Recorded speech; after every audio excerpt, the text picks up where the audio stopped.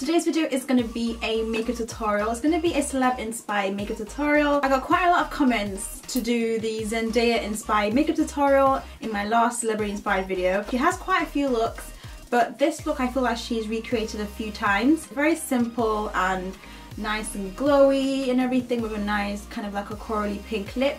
So I really hope you like it. Now, a lot of you always ask me what I use, especially like foundations, concealers, setting powders, highlighters. So a lot of the time I use the same things over and over again, but looking at my collection, I feel like sometimes it's nice to try different things. I did try and use a few new products in this video because I have quite a lot of things I feel like I just don't use and I should use more of. And what I've started doing is kind of organising my collection, my makeup collection, so that I'll know what I have in my collection, because sometimes I go out and I buy something I already own, which happens a lot. Like, a lot of us do that anyway, so I felt like if I kind of organised what I had, then I can obviously have a look at it and make sure that I don't duplicate products and stuff like that. I wanted something that's easily accessible, that I can literally just go on and it has all my products on there. So there is this app called Snups. It's basically a way to organise your makeup products, even fashion items as well, into shelves. So you can have one shelf titled foundation, concealer, powder, so that at least you know, and then it can also help you guys know what shade I am as well. It helps you to list the products, the name, the shade, the price, and where it's from, so that people can see it and I can know as well for myself that what I have in my collection. And it's so much easier to have to wait for a reply or a message or something. You can just literally just go on the app and everything will be listed down for you. So it would have pictures of everything, and it would kind of give you ideas of what you want to buy if you want to try out something, and at least you know what shade and what it looks like and how much it's going to be and where to get it from, that kind of thing. So I will list my profile in the description box. My username is beautybyjj1 because someone took my name, so I had to put the 1 at the end. I will keep updating it as I go along. Like I said as well, you can also do it for fashion items like your shoe collection and like your coats and tops in different colours, so you know what you have in your wardrobe. It helps you to be more organised and you don't end up hoarding things. If you want to see how I got this look, keep on watching and I'll see you in my next video. Bye guys. Okay, so the first thing I'm going to do is prime my face. And I'm just looking for my primer. I'm going to use the Becca Ever Matte Poreless Primer. I haven't actually used this in a while. So I'm just going to apply this to my T-zone. Right down my nose and in my T-zone area. I'm trying to stop using the Milk of Magnesia. It is pretty difficult because that product is life when it comes to controlling oil and stuff. So, you know, I'm still on the search for a good primer. So I'm going to use this one for this video. Plus I'm not going anywhere, so I can be oily indoors. It gives like a grey film over your face, so hopefully this helps with like all my lines and deep set under eye problems. I'm using the NARS Luminous Weightless Foundation mixed with the Makeup Forever HD. You should already know why I mix, but if you don't, if you are new to my channel, I mix the two because this one on its own is quite red and it leaves my face very oily.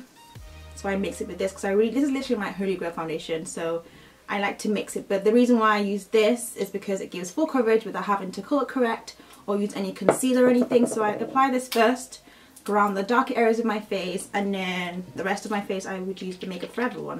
So using a damp beauty blender, I'm going to put it around the dark areas of my face, which is like around my mouth area.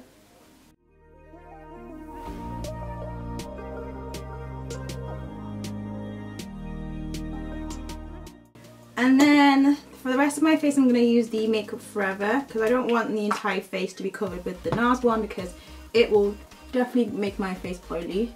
So I'm just applying that to the rest of my face. Okay, so just to get rid of like the dark areas on the sides of my eyes, I'm going to use this concealer by LA Girl. This is in the shade Toast. Just to kind of mute it out a little bit. Mute out any discolorations around that side of around the areas of my eye. I'm going to use the Urban Decay Primer Potion for my lids. she had like an orangey brown sweep of colour from her crease area, so I'm going in with my Morphe brushes 350 palette, 350 palette, taking this matte orange shade with a soft crease brush. I'm just going to sweep that into the crease. Then I'm going to take the brown shade from the Wet n Wild Vanity palette and I'm going to sweep that across my lid.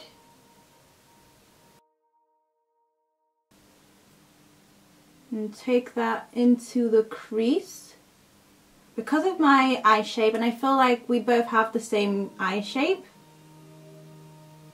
then going over it with MAC Swiss Chocolate with that same blending brush and just going over my lid colour.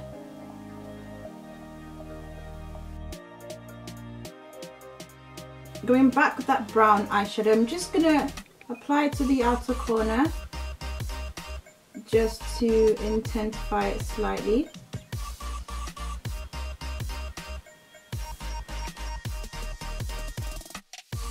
This is the Carli Bybel palette from BH Cosmetics, and I'm going to take this shade right here. I'm going to spray it with some Fix Plus and apply it to the center of the lid.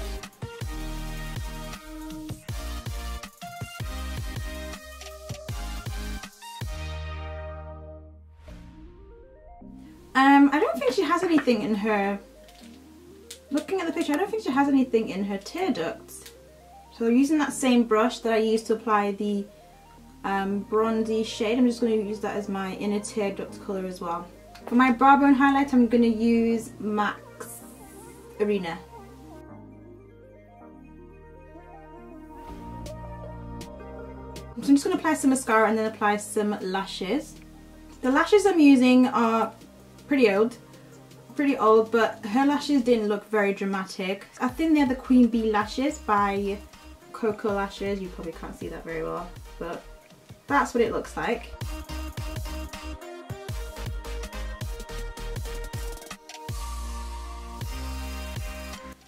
So moving on to my under eye concealer, I'm going to be using the Charlotte Tilbury Retoucher pen thing, conceal, in the shade 8 under my eye.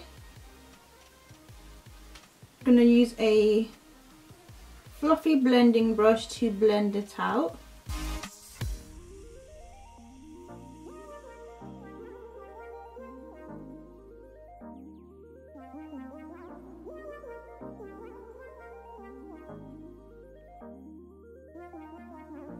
Just going to let it set for a little bit and then I'm going to apply my powder. I'm going to set it with the Nye Topaz Powder.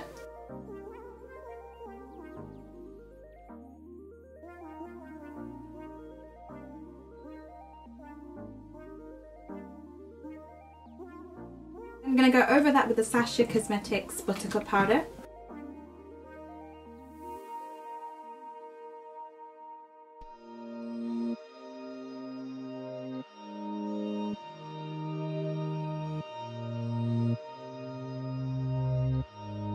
I'm not going to contour too much because she doesn't look like she has much of like a contour thing going on. So I'm just going to do a really quick sweep of the ABH contour powder in Espresso, just to the perimeter of my, just around the perimeter of my face, just to bring back some warmth.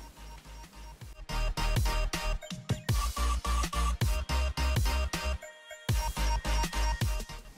going to set my entire face with the MAC Moonlight Skin Finish in Dark Deep.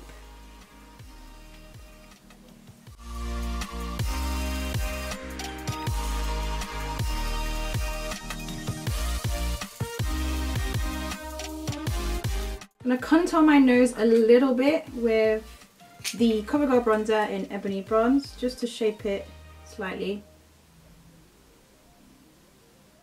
For my blush, I am going in with Femme's Coral Blush, and just a little sweep of colour to my cheeks.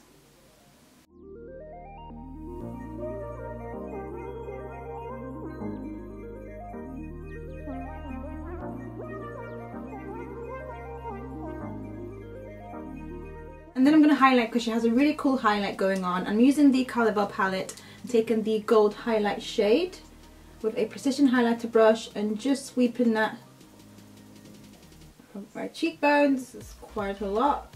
I'm going to try and blend that out so that this highlight is very good. It's very, very pigmented.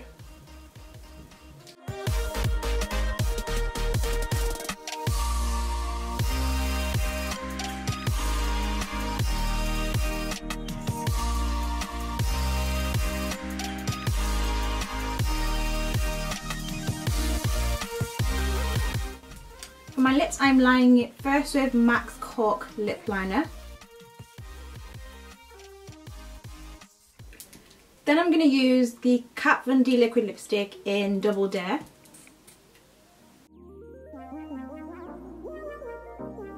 Then I added a bit of a pink lip colour. This is the Colourpop lipstick in Heart On. It looks like she has a bit of gloss as well, so I'm going to use the Revlon lip gloss in Papaya.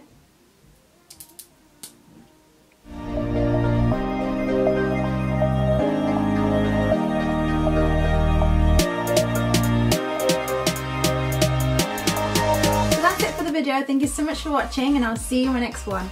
Bye guys!